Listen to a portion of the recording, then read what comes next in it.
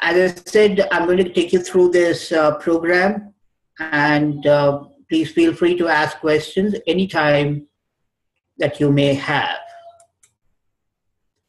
This is my agenda. I would be giving you something about what Sterling B2B Integrator is. I would explain to you the background. I would explain to you an overview of that, where it could be used, how it could be used, and so on. Following that, I take you through a process modeler, which by the name itself indicates that it's a graphical process modeler. And we would be going through an entire session on that. I will also be taking you through some basic concepts, then on BPML, then crosspath, then how to use the graphical process modeler.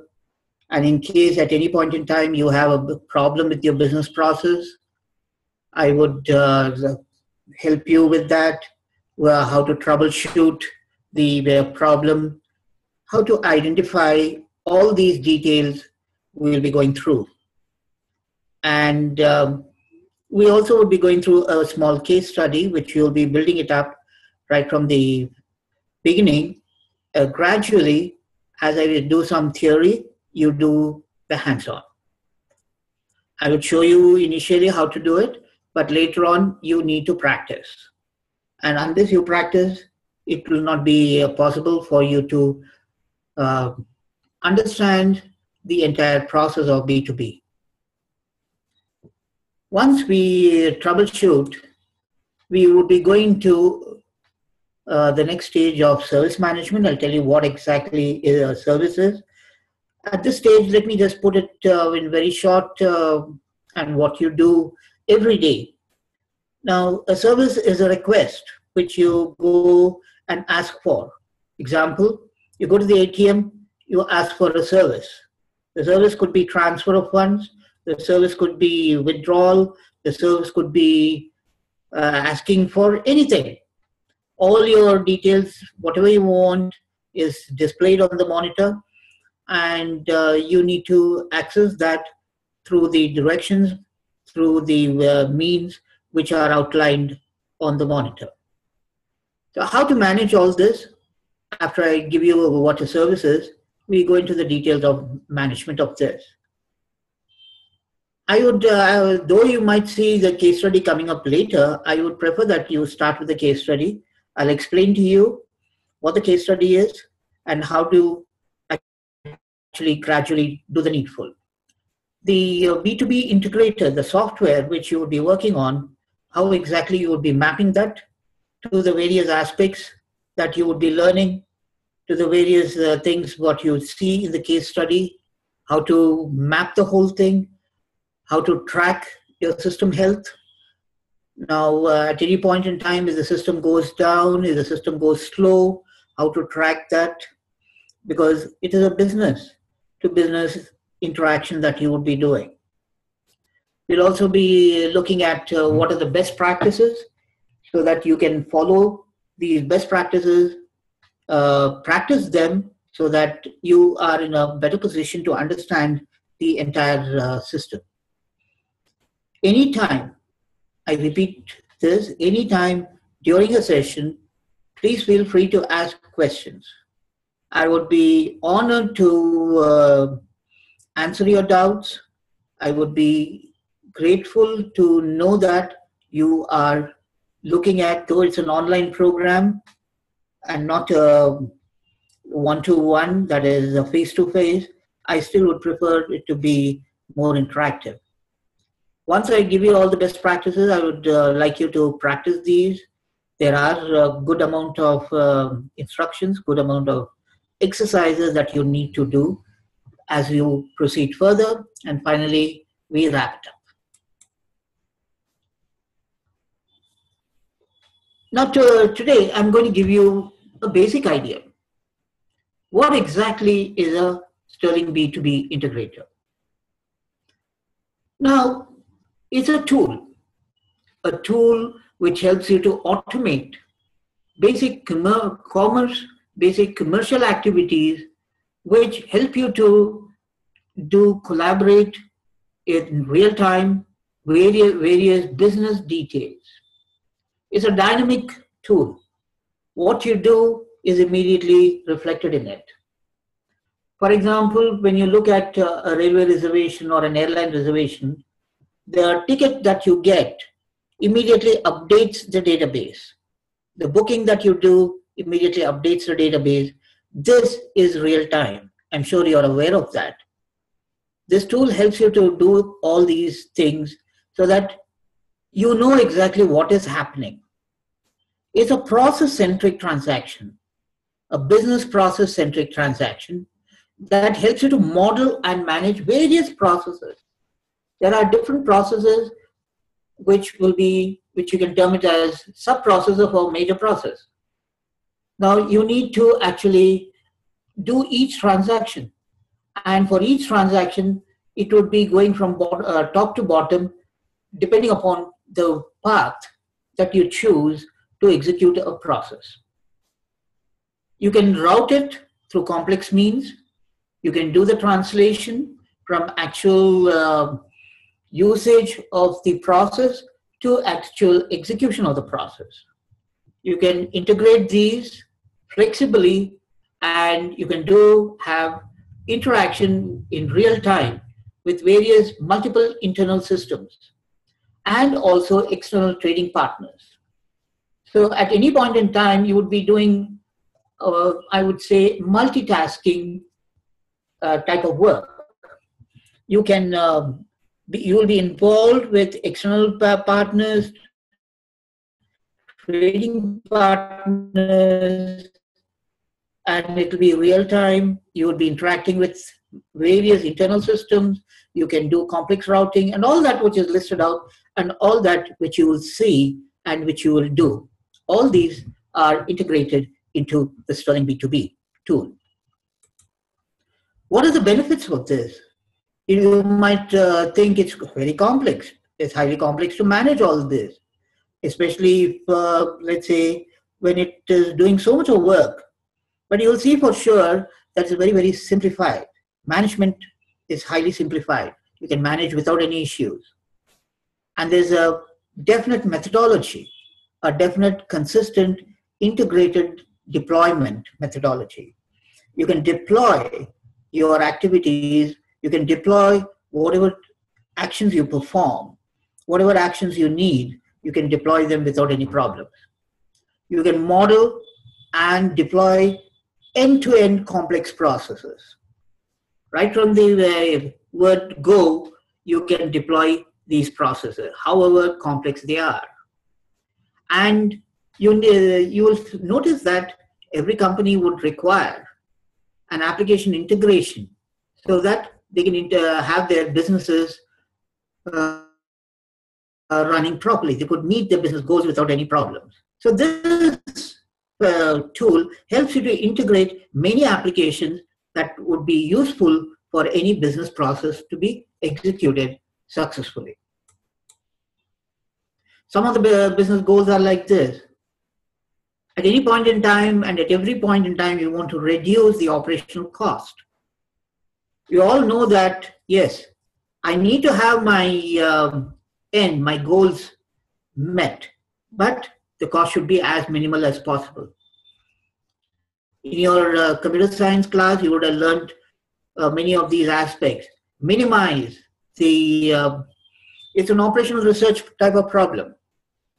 You need to increase the operational efficiencies, minimize the cost, increase the efficiencies of various operational details. Same time, you need to have the customer satisfied. If he's satisfied at one point, you need to improve that so that it meets his satisfaction completely. You need to increase the revenue. Operational cost needs to be maintained low, but while the revenue cost that you could get needs to be increased.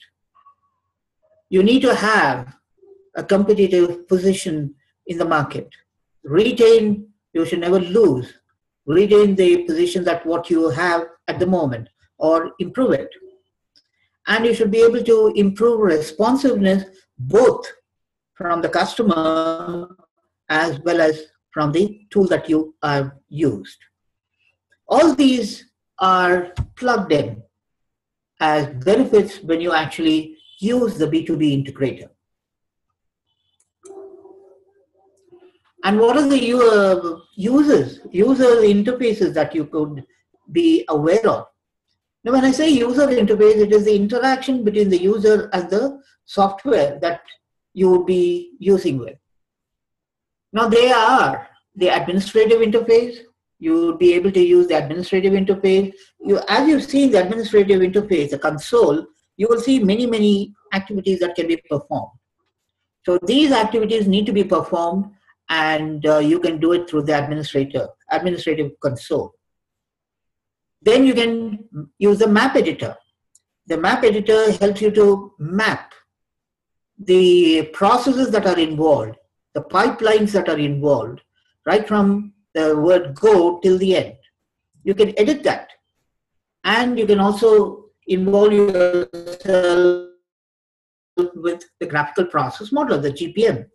So as you see, there are a host of things that you can do, and you will be doing all this as soon as you start on the program.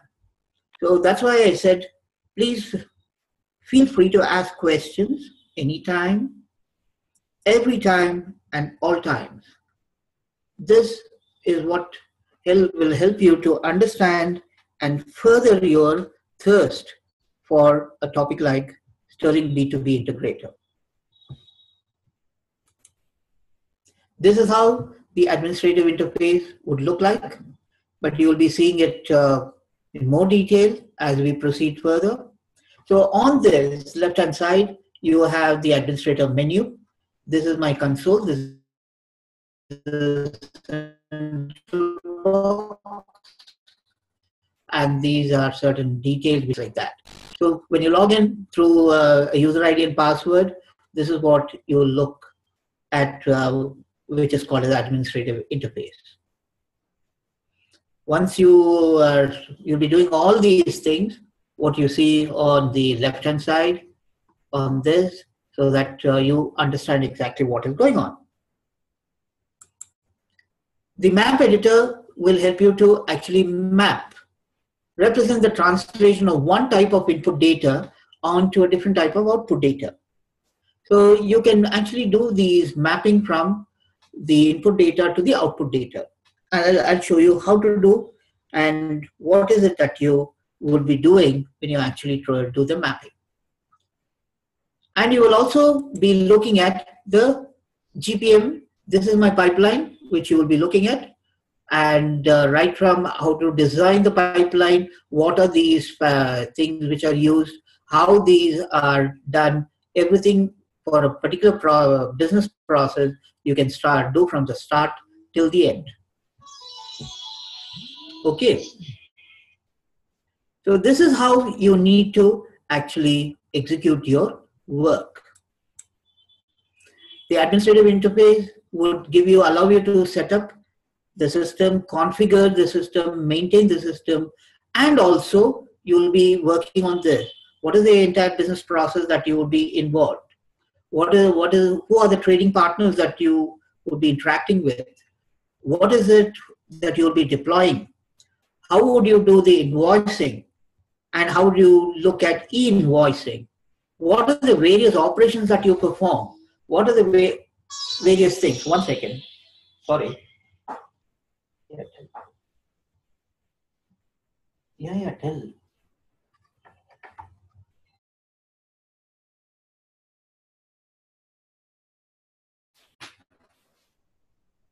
Yeah. Okay.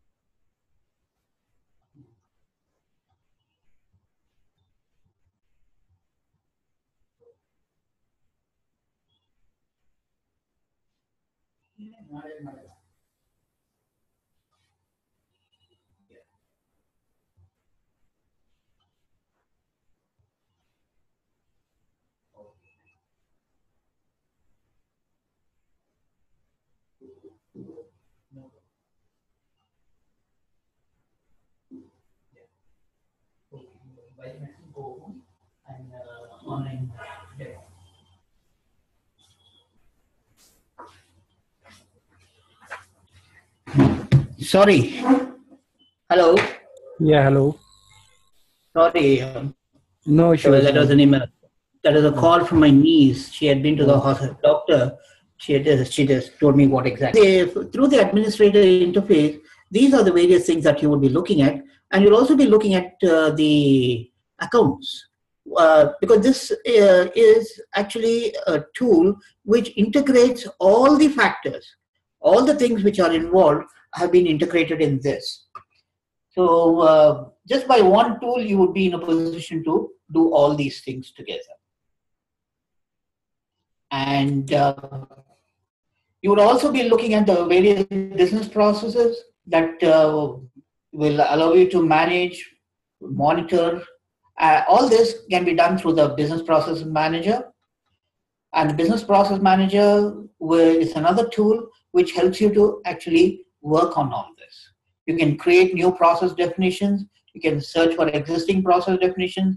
You can list the various process definitions that need to be running. You can run the graphical process modeler. There's a host of things that you would be involved with. In fact, this tool will help you to actually interact and get a fair idea or even a better idea as to what a business process could get involved with when actually being executed from a company. So in short, we have the entire system available to you.